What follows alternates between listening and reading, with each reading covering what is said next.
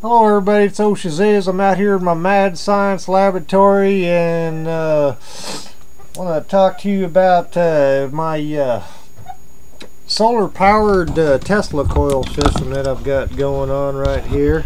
I left some pictures in the beginning of this video that showed the electric fence charger that I'm using.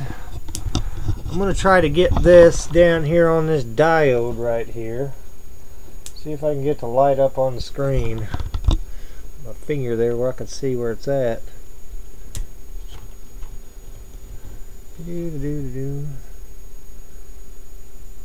Alright, I don't know if that's showing up or not. Get down in there closer.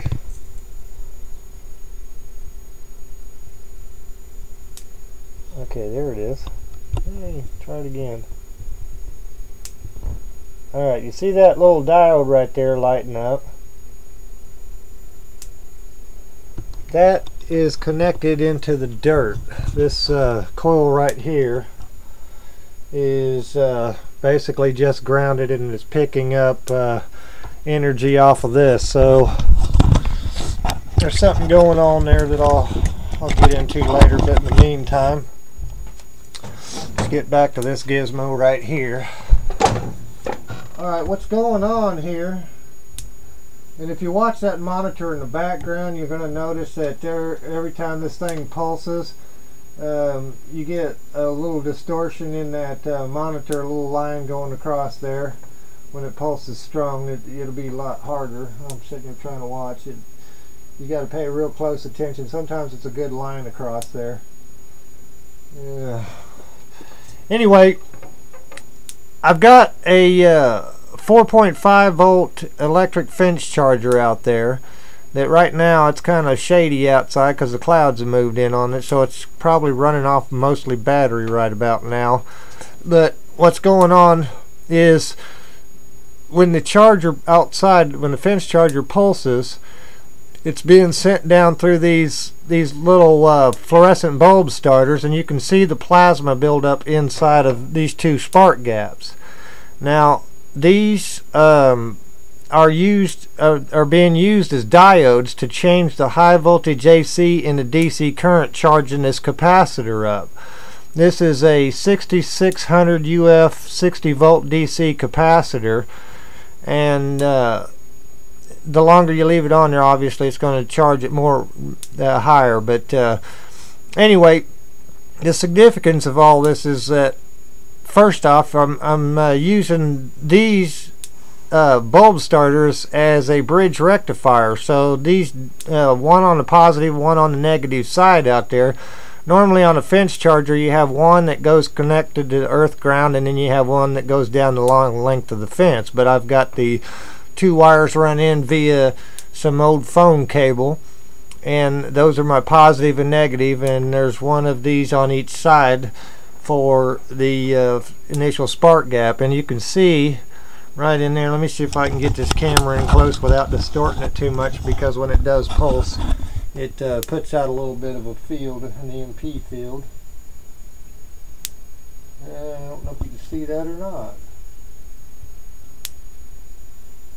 Alright, well let me dim a little bit of light here and try this again. Sorry about that rough ride there. Alright, should be able to see a little bit better now.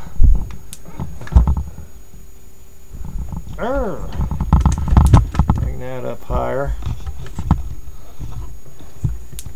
Alright, I'm gonna have to stretch the legs of this tripod up. Bear with me, try to hurry here.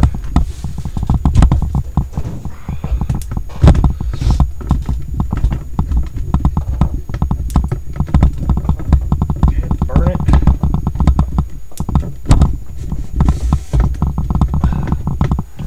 Ah! Okay, let's see if you can see that now. Okay, there you go, you got a good view on that now. Alright, so what's the big deal, you might ask? Well, the big deal is you could actually take a build a high voltage wind turbine And you wouldn't have to worry about back EMF because there's actually no direct connection to the circuit because it's jumping across this spark gap charging this capacitor bank up. Now this is only a 4.5 volt system, and it's able to do a pretty good job of charging on there. I had my voltmeter on there, but every time it pulses it shoots way up in the higher range, and so I wasn't sure I was getting a really accurate signal. But to show you, this thing is charging up. I've got this 12 volt, it's actually like 4 volts to 28 volt DC piezoelectric speaker. So I'm going to touch it on here and drain some of this juice off of this.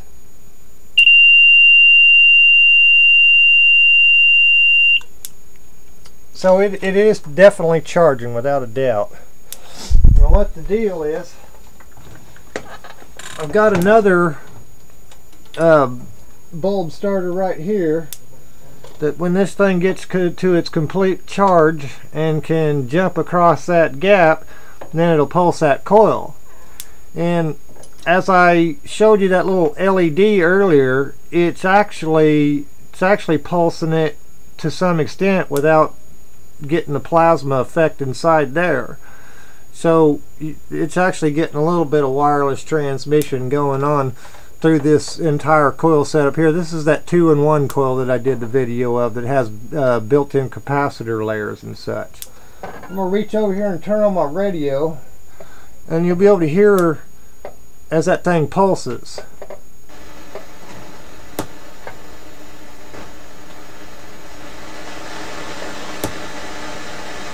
I'm hoping you can hear that well. And if you look over there at the monitor, which is probably about 5 or 6 feet away, you'll see a streak go across there whenever it pulses hard.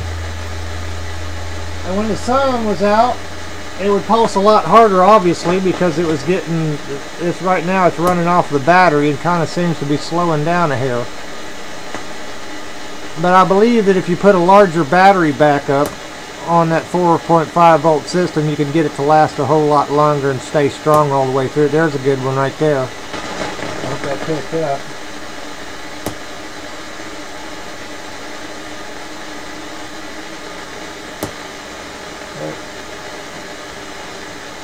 Keep an eye on that monitor. There's one right there. There's one.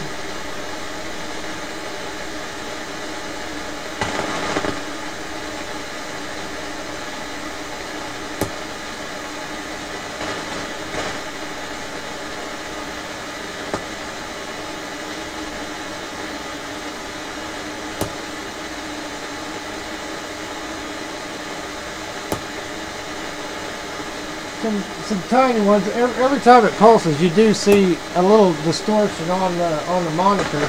Like I said, that's about at least 5 or 6 feet away, and it's picking up on that. Plus, it's picking up on this radio over here, which I'm going to turn off because that's getting annoying.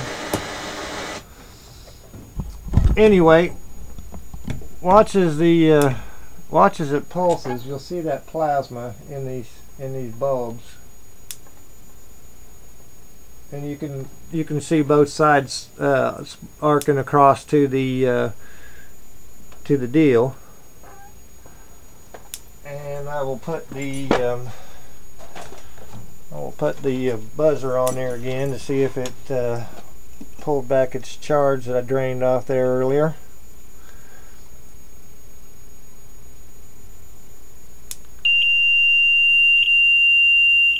Yep. So, now I'm going to stop. There it goes. I think this is exciting because if you had the right capacitor bank, if you had multiples of these fence chargers out there, you could get real-time energy on demand. It's a simple solution with off-the-shelf products that you can buy. And you know, you could salvage the capacitors. You can get these here little bulb starters at Walmart, and if I can find it over here. I've got a doggone package that they came in. And I'll put that up to the screen so you can see. Alright, let's see if we can get this. These are what they are. Oh, is it blurry? Hold still. Anyway, those are the numbers on it. They're made by GE. They come 2 in a package, and they were about $2 and something per deal there. And those are what I'm using for the initial spark gap. So, and they're also being used as diodes. It goes all the way back to the mercury arc rectifier that was essentially the first diode / plasma reactor, and it had a lot of capabilities that I'm not sure that they were aware of back in the day. But either way, it's a simple way to take high voltage AC, turn it into DC so that you can charge capacitor banks. And keep in mind that, like I said, this is just a small unit that I've got out there. It's only 4.5 volts of electricity, and it is charging this capacitor. And you've seen by that piezo buzzer, which this let me see if I can get a volt measurement on this thing, and you can watch as it pulses.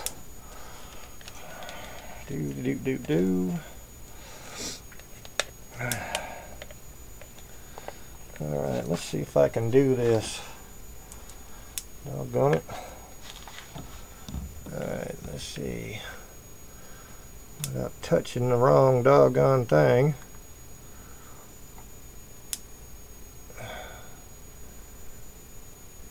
Watch, it'll jump, but it's up to 4.26 volts right there, and that's in the regular volt range. That's not millivolts. That's actual voltage.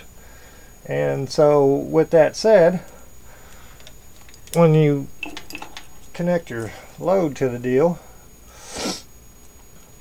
you can actually get good working voltage out of it. Alright, gonna make a liar out of me. Doggone it, what did I do? I done shorted something out.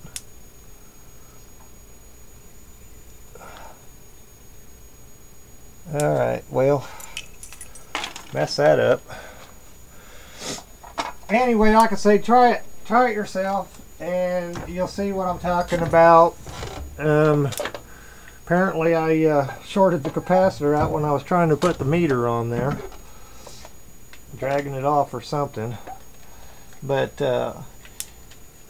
when it charges up to its full 60 volts, I figured out that it seems to, after every 4 pulses, at least raise a volt up 1 volt. Whenever the sun's out bright, it seems to charge a lot better. But let me see if it's getting on that screen again. There's a tiny one. Yeah, it's getting a little weaker. Right now it's kind of cloudy outside, but there's a good one.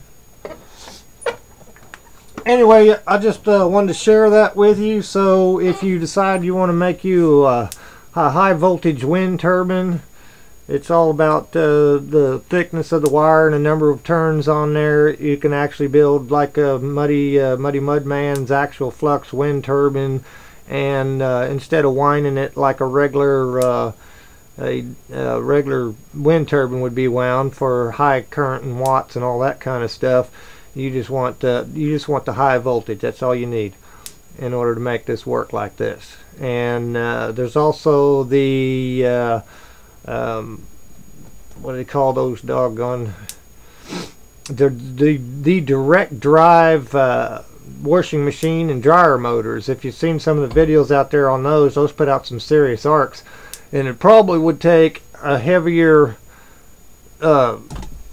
starter system like this right here, because I'm sure that with that much power going through there, these are going to get really hot, probably blow up. But either way, now you know how to take, if you could get a hold of some old mercury arc rectifiers, or actually get you some argon versions of it, modern updated, build you some argon versions, then you can use those as diodes. And there, right there, is your bridge rectifier to turn your high voltage AC into DC to charge it to get usable power. So I hope that helps you out. If you got any questions, you contact me on Skype, or come on the Mad Science Show on Saturdays on shazizzradio.com and join in with the rest of us, and we'll solve all these things together. So with that said, I'm going to try to end this now because I've got pretty long in the video. Peace and love, everybody, and take care. Oh, everybody, one little short addendum I forgot to mention on there. When you get these bulb starters, there's a little condenser on there that looks like this right here.